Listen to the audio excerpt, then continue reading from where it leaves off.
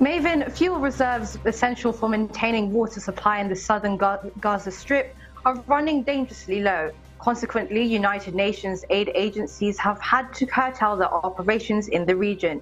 Ms. Juliette Touma, the Director of Communications for UNRWA, urgently stresses the need for fuel to continue serving the 629,000 people in facilities who sought refuge for the north of Gaza for their safety. Dr. Abdelkader Hamid, a surgeon in Gaza, paints a bleak picture of the situation, explaining how hospitals and bakeries are severely affected. People are now contending for food and water, with long queues forming at the bakeries. Hospitals are grappling with difficult decisions as they lack the necessary medical equipment to cope with the influx of wounded patients. Lieutenant Colonel Jonathan Conricus, an Israeli military spokesman, suggests that UNRWA requests thousands of liters of fuel stored in tanks near the border with Egypt.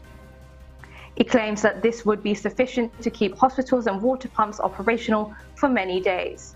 However, Hamas appears to prioritize the use of this fuel for military purposes rather than for the welfare of civilians.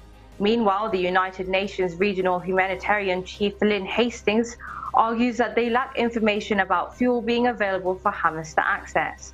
She also highlights the dire situation of scarce clean drinking water, which is forcing people to consume dirty or salinated water.